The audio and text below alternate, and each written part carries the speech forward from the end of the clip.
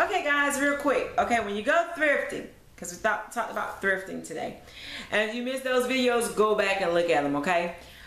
Talking about thrifting, do not forget the little stuff that looks like nothing when you go thrifting. I gotta take this out, y'all, so I can hold it up so you can see it.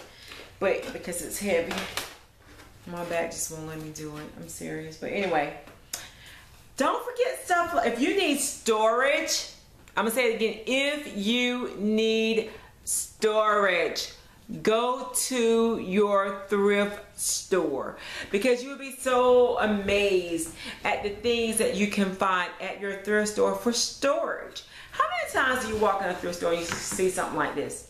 This is a craft project, okay? Craft project. Craft project. Okay? You would never ever think about using this to store makeup palettes. Okay? It's pretty wide. Okay? So y'all got a lot of makeup palettes here, but I just wanted to show you. Okay? So these are my BH Cosmetic palettes. Okay? Why is this looking deformed? I guess it's just big. Fits in here perfectly. Okay? Just perfectly. And you know what? I got some more palettes too. But, whoops. Yeah. Don't want to do that. Make sure you handle with care. And I got like a whole lot of them. But they fit in here just fine, guys. I even have a, my Too Faced palette. Look how it just fits in here so perfectly. Okay? So, great for storage. And I didn't even want to like repaint it. I might at some point, but I really didn't want to repaint it because it's girly. It's got the flowers on it. It's girly, okay? So yeah, great idea. And this thing cost me, I'm gonna tell y'all, let me see how much this costs. This thing cost me $1.99. $2. And it stores all my BH Cosmetics palettes, as well as my Coastal Scents palettes and my Too Faced palette. I mean, it really can store. I have 1, 2, 3, 4, 5, 6, 7, 8, 9, 10. 10 palettes.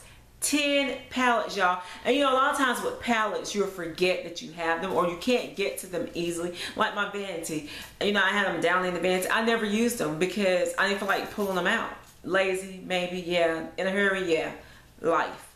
Anywho, so you can use that. Let me tell you another idea right quick. Ta-da! It's kind of sort of like, it even matches it. It has flowers on it. So what it is just a tin can. Okay? Somebody's art project, probably. Okay? So what I did was, I put cotton balls in it, and I stuck my brushes in it. Wonderful idea. And this was 59 cents, y'all. You know, not only that, I could pull my cotton balls out, you know, when I need them. Don't have to search all over the place. Or you can put styrofoam if you want to put it in the bottom, you know, to stick it down in.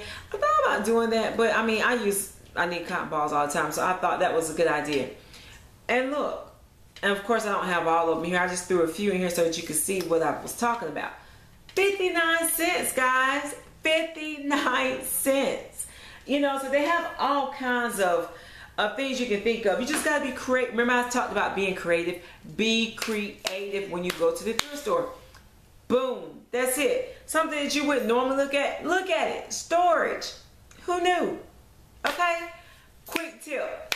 Bye. Now I'll see y'all in a few days because I'm tired now and I got to go get me some rest. I got to go eat me some vegetables because it's meatless Monday. And I am a little bit hungry.